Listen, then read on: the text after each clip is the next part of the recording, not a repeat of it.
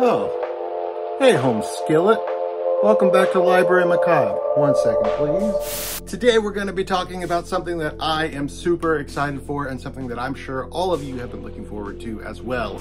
And that is Old School April, the epic readathon, watchathon, to-do-a-thon that is hosted by Kelsey from Slime and Slashers. Kelsey also has a whole bunch of co-hosts, and this year I have joined on as a co-host. So today we're going to be going over Old School April, and you can decide if you want to join, which I highly recommend that you do because it is a whole lot of fun. This is a huge event and it really brings the community together every single year. So if you don't get in on it, I think you're really missing out. And this is something that I feel very genuinely about because I don't do readathons. I just don't. I'm not really into them. It's not my thing. But Old School April is a totally different ball game. I love Old School April so much. It gives me something to look forward to every single year. It's just a whole month of fun and getting to focus on things that I love, things that are very nostalgic for me and very important to me as a person, because I love nostalgic books. I loved Goosebumps and Fear Street and Point Horror and Babysitter's Club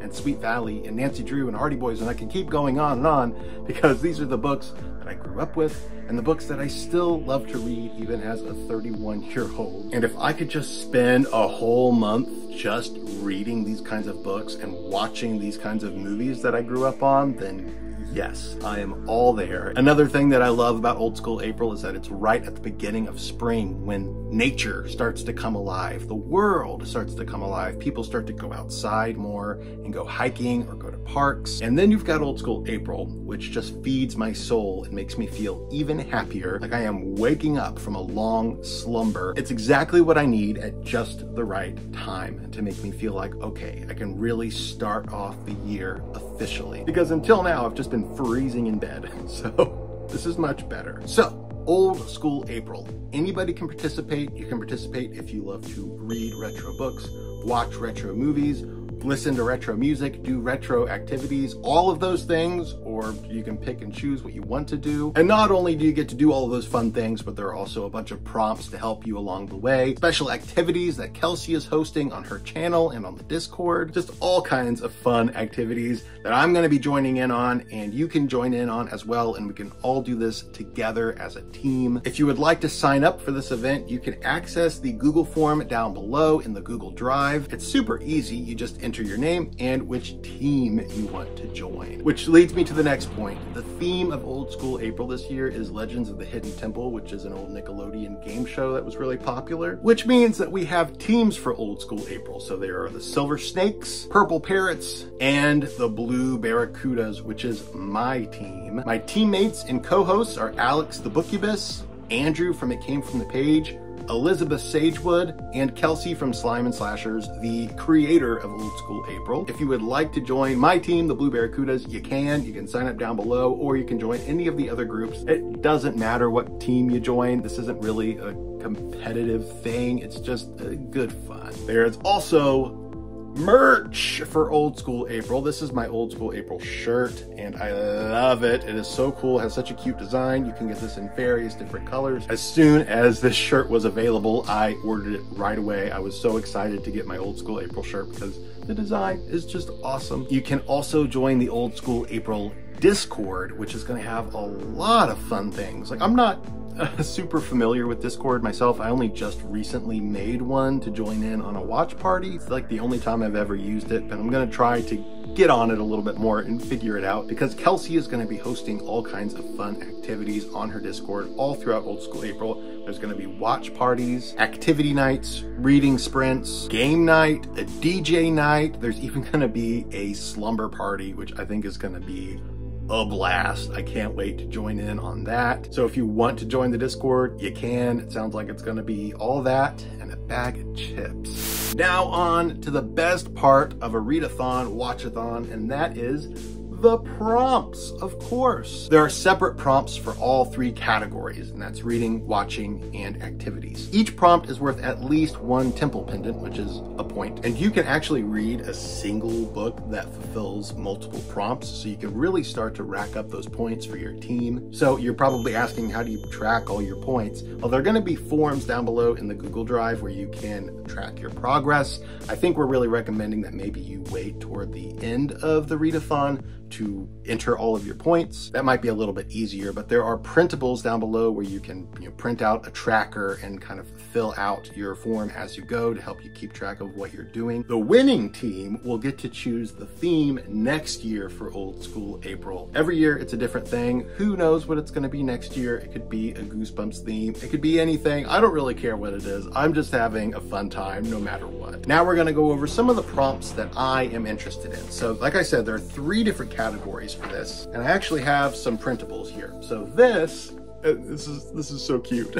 I love this so much. Kelsey made these and they are freaking awesome. So this here is of course made to look like a library checkout card, and these are the prompts for the readathon portion of Old School April. So you have 3 different pages with all of the different prompts. There's a lot here. I have not decided which prompts I'm going to use to build my TBR. I think what I might do at the start of April is post a video of me shopping my shelves and trying to decide what I want to read that fulfills these prompts. Like for instance, there's Pretty in Pink, a book with a color in the title, or The Goonies, read a middle grade or YA book. There's read a book set around Halloween, which we all know I love Halloween, to say the least. A book about books or about writers. There's read a Goosebumps book. There's read a point horror, Christopher Pike, Fear Street book. Read a nostalgic magazine. Like there's so many prompts here, and they all sound like a lot of fun. I'm not gonna be able to do every single one of these, obviously, but I'm gonna try to build a nice little TBR centered all around these. So I'm excited to shop my shelves and pick out a nice stack of books. And because this isn't just a readathon, this is also a watchathon, we have the Old School April movie and TV show prompts, and it's made to look like a TV guide. So there's number 1, TV guide. Watch any nostalgic show released before 2005. Watch an animated movie. Watch a movie set in a mall. Nightmare on Elm Street. Watch a slasher movie or a movie that could give you nightmares. All kinds of fun watching prompts. Now, when it comes to movies, I'm mostly gonna be like mood watching. And that's another point, is that you can actually mood read all through the month of April and then match up your reads to the prompts and see how they fit. You could do that after the fact. And then we also have the activity prompts here that go along hand in hand with the reading and the watchathon, and it's made to look like a Now CD playlist. This whole event was made for me, basically. You can participate in the 6 Sad April on Instagram, which is like a nostalgic Instagram challenge. There's Easy Bake Oven, make a nostalgia themed recipe. No Girls Allowed, build a pillow or blanket fort and take a pic inside of it. I'm totally going to be doing that. I think I might build a fort here in the library. That could be really fun, and I could make a video about it. So that's something we might do together. Lots of fun prompts. I'm gonna do as many of these as I can throughout the whole month because I want to get as many points as I can for my team. Also, as a host of Old School April, that meant that I got to pick out some host recommendations specifically for you guys. If you want to read these books or watch these movies, they will give you some extra points. So for my movies, I chose Everything is Terrible, the movie. You can access this on Tubi. I believe it's also on YouTube. This is not technically a movie. This is a mashup of a bunch of vintage and retro clips, children's programming, TV shows, anything old school that's kind of funny. It puts it all together in this really funny compilation of just clips and craziness. For instance, if you like The Kazoo Kid, then you're gonna love Everything is Terrible. It's made for you. My other movie rec is Night of the Demons 2. Now, a lot of people have seen Night of the Demons. It's kind of a cult horror classic, kind of. It is a cult horror classic, and if you haven't seen it, you really should watch that first. But not a lot of people have seen Night of the Demons 2. I saw it recently and loved it, and I want more people to see it. So if you've seen Night of the Demons and you want to watch Night of the Demons 2, do it. It's a wild ride.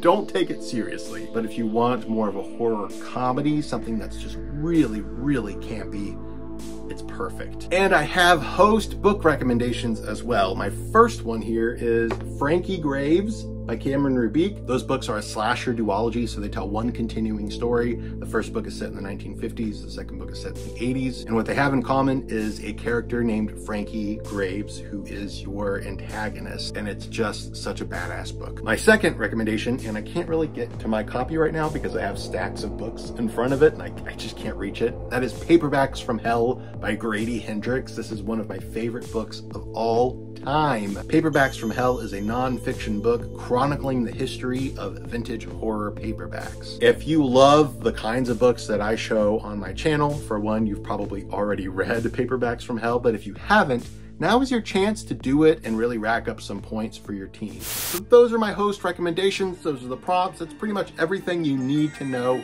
about Old School April. But of course, if you really want to get into the nitty gritty of it and find out even more, I'm going to link Kelsey's video down below. Her video is like 50 minutes long and goes really, really deep into Old School April. And she's going to be posting other videos that show you how to fill out certain forms and to help you along. So if you have not subscribed to Kelsey at Slime and Slashers, what are you doing? I've told you so many times.